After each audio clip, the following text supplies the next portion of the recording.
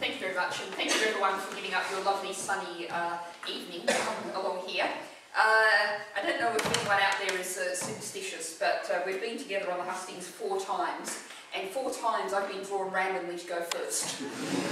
So if you're superstitious and you're a betting person, you might like to take that as some kind of idea of which way we're going. But anyway, seriously, there's some people in this room who I know very well from conferences, from Green Party women events and from other things, but there's quite a few who I don't. So I'm going to take most of this time to tell you a little bit about myself, to introduce myself to you. My first politics was feminism. It started at age 5.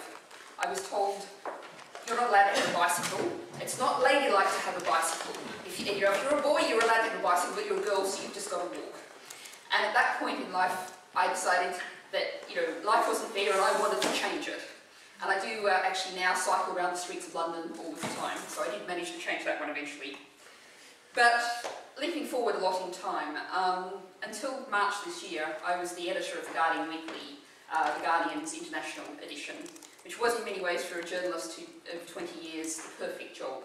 I'd get to put John Vidal's latest on the terrible state of the world on the front page, and for a bit of light relief I'd get to translate the Le Monde arts reviews for Inside for a bit of light relief, and maybe even sometimes The Guardian didn't pay, but use it as an excuse to make a trip to Paris to check out to make sure that Le Monde was doing it properly. But mostly I've been a journalist, but after 20 years as a journalist, I just looked at one more African famine and thought, I just can't record another one of these. It's just again. I was sick of reporting the news. I wanted to go out and actually change the news. And that's why in March I gave up my job for The Guardian. And at that time I thought I was going to be spending the next year and a half or so writing a book about that was going to be our economic and environmental mess and how to get out of it. But of course life is what happens to you when you're making other plans. So now I'm standing here before you instead, focusing on politics in a different kind of way. As well, in terms of being a journalist, I spent 2 years in Bangkok working with the National Commission on Women's Affairs, working in as a UN consultant, doing things like reports for the ILO on child labour, on women's health for WHO, and work like that. But what about the Green Party? Well, I'm a New Year's resolution Green. On the 1st of January 2006, I looked at the state of the world, particularly because I've got an agricultural science degree, climate change, soil degradation, water degradation, and thought, something's really got to be done. So on the 1st of January, I joined the Green Party.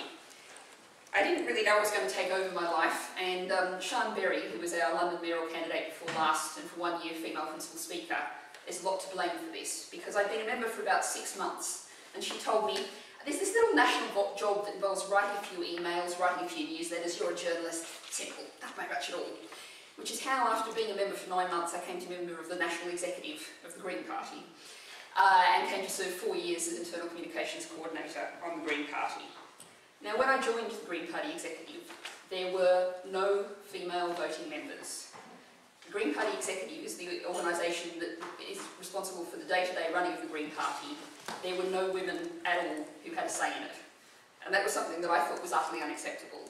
And so it was partly that, and partly a whole other issues in terms of the difficulty of getting women to stand in outside elections, that I, with a lot of other women, decided to found Green Party Women, which is an organisation that's grown very strongly in recent years and has, I think, done a lot. I'm very proud that in the last London Assembly elections we had 7 female candidates and 4 male candidates on the list. We almost had to bump a woman off to get a man on for gender balance. Didn't quite get there, it was close. That was one of my ambitions. So I'm sure as the questions come around we'll be talking about a lot about what I'd like to do as leader, and I've got a whole program on my website and all the rest of it. But that gives you an introduction to who I am and why I'm standing here and why I'm asking you to vote for me. Thanks very much.